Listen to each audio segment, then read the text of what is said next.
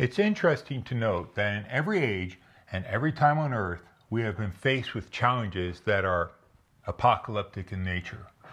World War I, the Great Depression, World War II, the Cold War, Korean War, Vietnam War, the pollution challenge during the 60s and 70s. Then we went back into the Cold War again. Then it shifted to the Middle East with the First and the Second Gulf Wars, Al-Qaeda, the rise of terrorism, 9/11. Every age, people are faced with challenges like this. Now we're faced with COVID, climate change, and right-wing attacks on our democracy. Each and every age of believers has faced similar challenges. This is why the book of Revelation is so relevant for each and every age. In this video, I'm continuing our exploration of Revelation. What I want to do in these videos is give you some tracks to run on to help you read Revelation.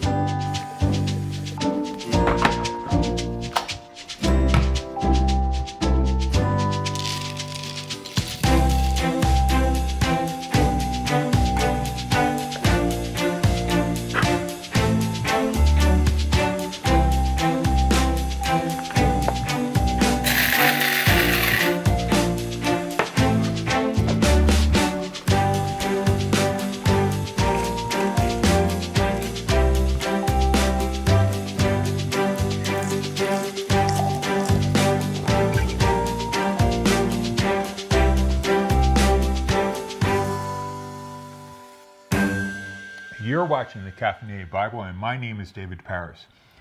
And I've been teaching at seminaries for longer than I care to admit.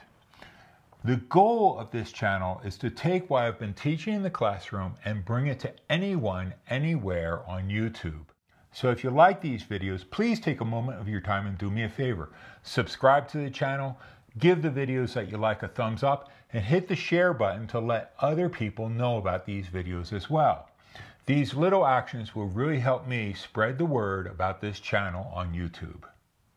The English title of this book, Revelation, creates problems for readers in the English language from the very start. The book opens with the words, the revelation of Jesus, but it should really be translated as the apocalypse of Jesus to his servant John. However, the Greek word apocalypse would have given the original readers a heads up about what type of literature or text they are going to read or have read to them. This type of signaling lets the reader know what to expect as they read this book. So for example, if a story opens with the words, once upon a time, you should immediately recognize that this is a fairy tale and therefore have a great idea of what to expect in the story. You know what type of characters to expect. Prince and princess, an evil stepmother, maybe a witch, dwarves, castles, so on. The same with apocalyptic text. In an apocalyptic text, the early readers would have expected to have a narrator who has visions. They go on a heavenly journey. They have an angelic guide who interprets or explains what they are seeing or taking place before them. There's going to be cosmic battles between the forces of good and evil, often involving angelic beings. And one element that I forgot to mention last week is oftentimes the narrator takes a journey either going up or climbing a ladder into the heavenly realms. Revelation chapter 4 verses 1 through 4 really helps us to see all these features of an apocalyptic text. Chapter 4 begins with, after this I looked, and there in heaven a door stood open. And the first voice which I heard speaking to me like a trumpet said, come up here, and I will show you what must take place after this. At once I was in the Spirit, and there in heaven stood a throne, with one seated on the throne. And the one seated there looks like jasper and cornelian. And around the throne is a rainbow that looks like an emerald. Above the throne are 24 thrones, and seated on the thrones are 24 elders, dressed in white robes, with golden crowns on their head. John's vision in chapter 4 opens with this vision of a door in heaven. It's above him, and a voice calls out, come up here. In other apocalyptic texts, there's often a ladder that the narrator climbs. As I mentioned in the last video, we see this vertical axis. John is now above in the heavenlies and now no longer below on earth. And his vision in the heavenly realm in this chapter conveys two big ideas. The first is that God is worshipped above by those who have gone before us and heavenly beings. If we continue on in 4:8, it reads, "And the four living creatures, each of them with 6 wings, are full of eyes all round and inside. Day and night without ceasing they sing, Holy, holy, holy, the Lord God Almighty, who was and is to come."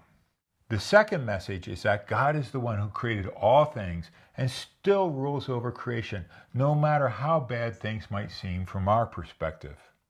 Verse 9, "And whenever the living creatures give glory and honor and thanks to the one who is seated on the throne, who lives forever and ever, the 24 elders fall down before the one who is seated on the throne and worship the one who lives forever and ever. They cast their crowns before the throne, saying, 'You are worthy, our Lord and God, to receive glory and honor and power. For you created all things, and by your will they existed and were created.'" In many instances, apocalyptic literature was a response to periods of extreme hardship arising, for example, when foreign invaders would overthrow and occupy your land. Daniel in the Hebrew Bible is an excellent example of this.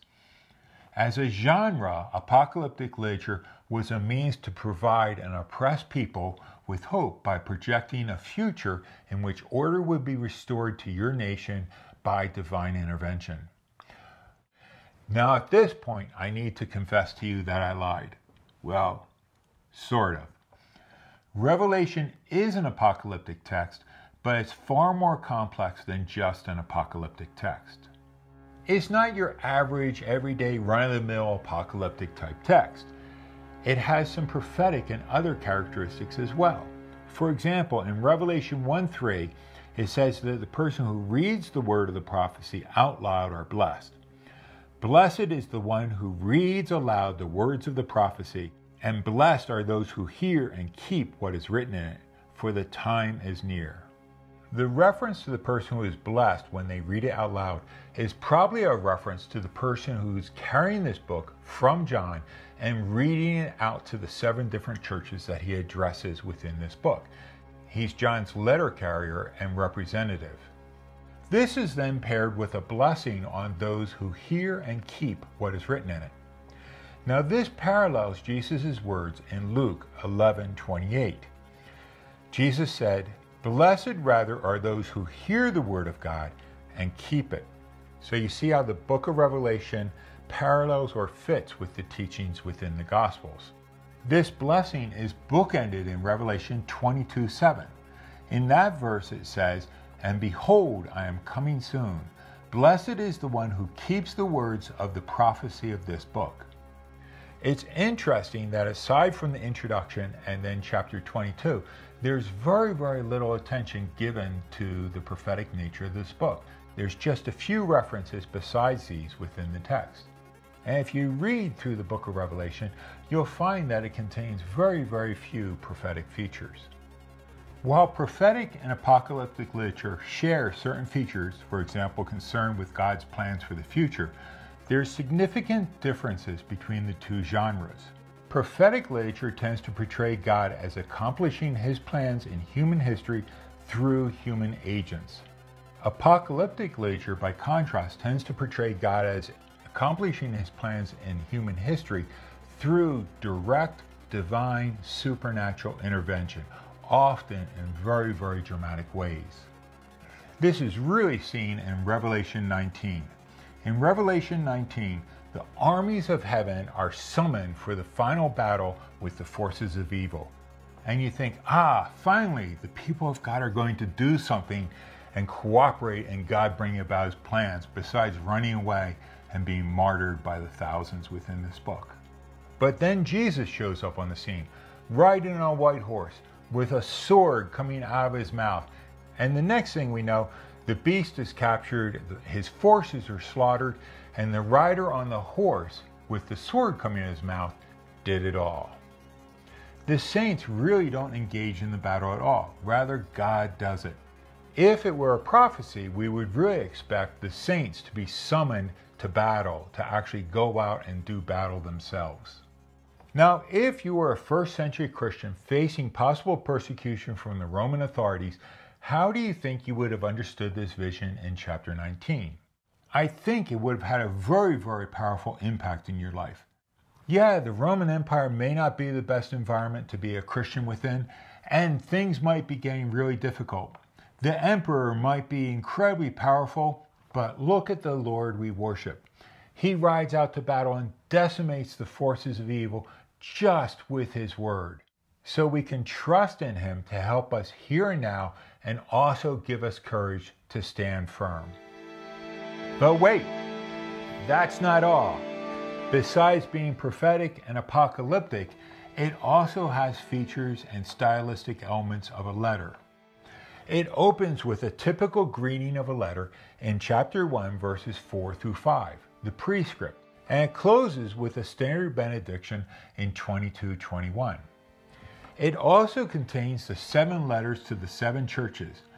While this book was originally written to the 7 churches that John addresses, it also includes exhortations and a message of hope to other congregations as well, from the time of the New Testament all the way down to us today.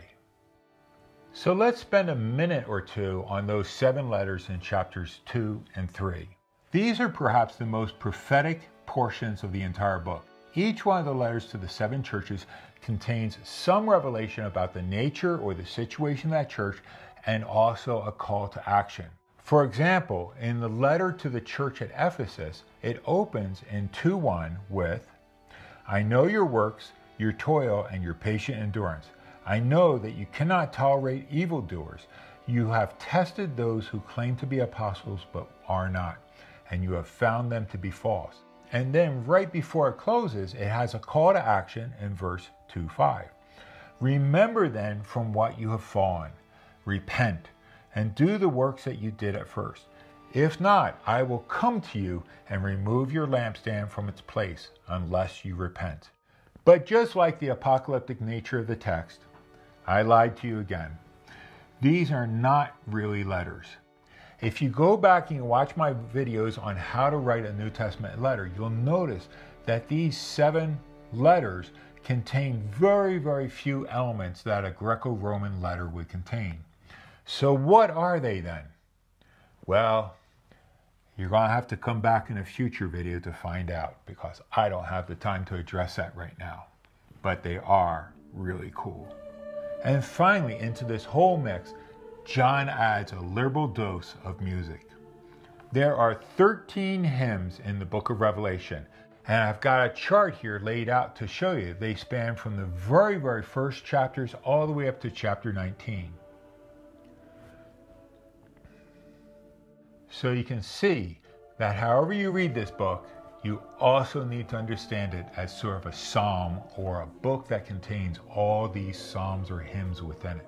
So let's take a moment and look at the one in chapter 5, verses 8 through 11.